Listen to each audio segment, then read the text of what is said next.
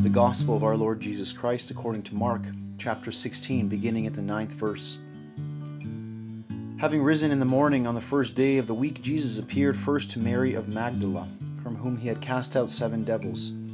She then went to those who had been his companions, and who were mourning and in tears, and told them. But they did not believe her when they heard her say that he was alive and that she had seen him. After this he showed himself under another form to 2 of them as they were on their way into the country.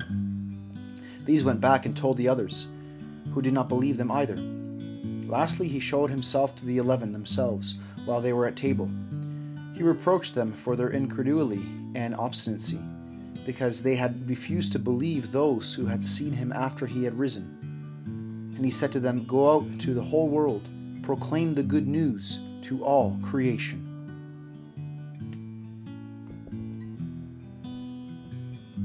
In today's Gospel reading, the disciples refused to believe when Mary Magdalene comes to them and told them that she had seen the Lord. They refused to believe again when 2 disciples who had been on their way into the country tell them that they had seen the Lord. Eventually, the Lord himself appears to the disciples and reproaches them for their failure to believe those who had seen him. It seems that nobody, not even Jesus' closest associates, was prepared to believe that he had risen from the dead unless they could see him for themselves. Only then was their incredulity and obstinacy overcome. Unlike those first disciples, we have no option but to believe that the Lord has risen on the basis of the reports of others. The Lord will not appear to us as he appeared to his original disciples. In John's Gospel, Jesus declares, "Blessed are those who believe without having seen him, in the way the original disciples saw him."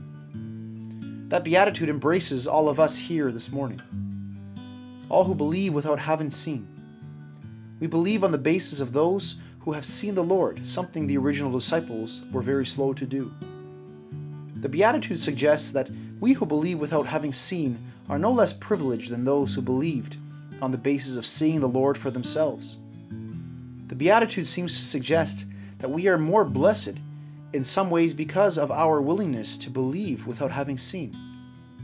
Yet although we may not have seen the Lord, we experience his presence in a variety of ways, in and through his word, the sacraments, especially the Eucharist, and in and through each other, the members of his body.